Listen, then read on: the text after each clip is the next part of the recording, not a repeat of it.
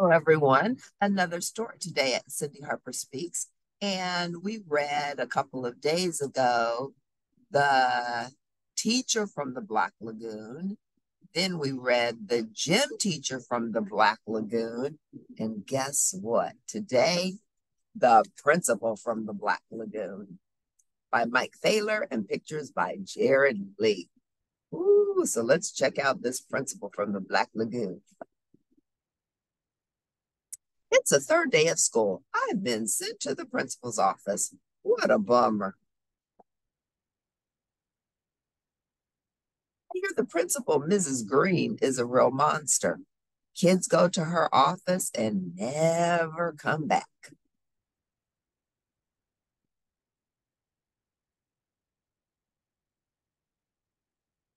The waiting room is supposed to be filled with bones and skeletons. Be careful crossing the street, the principal. Doris Foodle was sent there for chewing gum. They say her skeleton still has a bubble in its mouth.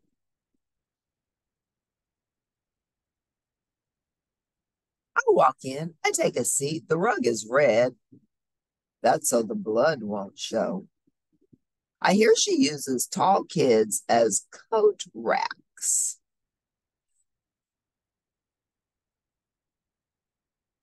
Look, she only has one leg. The short kid she feeds to her pet alligator. The fat one she uses as paperweights.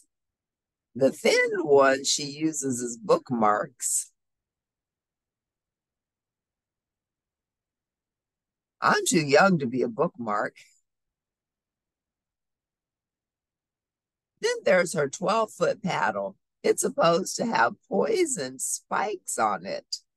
If you're lucky, you can get put in the cages.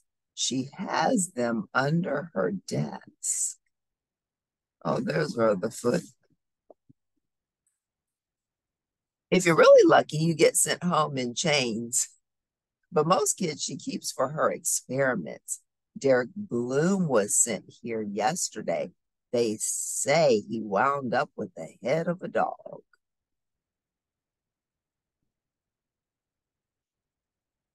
They say Freddie Jones has the feet of a chicken and Eric Porter the hands of a hammer. Oh, the hands of a hamster. I thought a hammer. His hands don't look like a hammer. The hands of a hamster. Ooh, he's got little bitty hands. I'm too good looking to have the ears of a rabbit. All I did was snatch Mrs. Jones's wig. It's very quiet today. Usually they say there's a lot of screaming. Maybe she's in a good mood. Even if I survive, this will affect my whole life. In the future, I'll be running for president. I'll be ahead in the polls. And then it will come out. I can see the headlines. Presidential candidate sent to principal's office. Shameful. Oh, there's a shadow at the glass. Now I'm in the jaws of fate. The door slowly opens.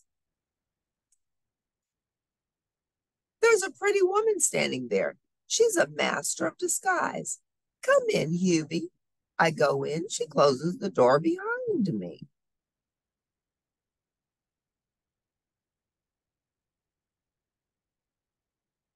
I look around. There's only the coat rack. It doesn't look like anyone I know. I look around for the alligator. There's only a turtle. It looks like little Randy Potts. It looks a little like Randy Potts. Now, says Mrs. Green, are we having a little trouble in class? Well, says I was sweeping up the room and by accident, Mrs. Jones's wig got caught on the broom handle.